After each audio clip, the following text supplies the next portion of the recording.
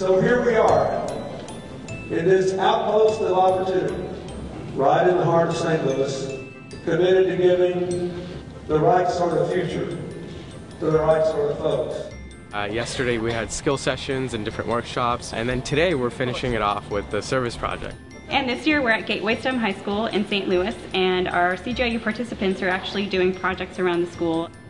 We're a college prep school, but we also tie a lot of career and technical education. So we're really trying to plug our students into areas not only where they can get an education, but where they can have a future. The CGI U makes a commitment to whatever city it is in every year to leave something behind. We have had, I can't even say how many projects done, probably over 24. Right now we're doing some gardening and weeding for the STEM high school here. Currently we are trying to dig holes to plant some trees so that the students here can carry out some experiments in biology and environmental sciences. To the solar panels, which we used not only to save energy, but as a teaching point. We're trying to clean out some of the science rooms. We are planting vegetables that are going to be used for the horticulture program here at Gateway. So it really means a lot that we're here today to help ensure that this school measures up to the ambitions of its students and the commitments of its principal and its teachers.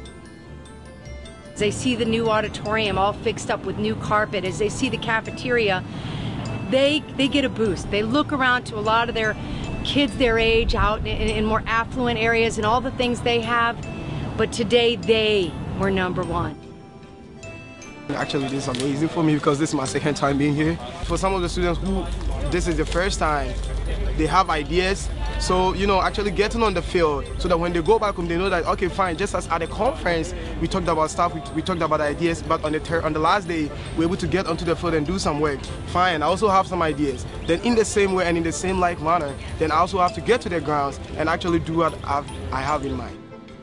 It's just such a great tie-in. It's not just, you know, send us some volunteers, but they get to be part of a vision here, and hopefully that will kind of boost them up. So when they go to do their projects, they're going to have a little bit more oomph and see how great pulling people together can be.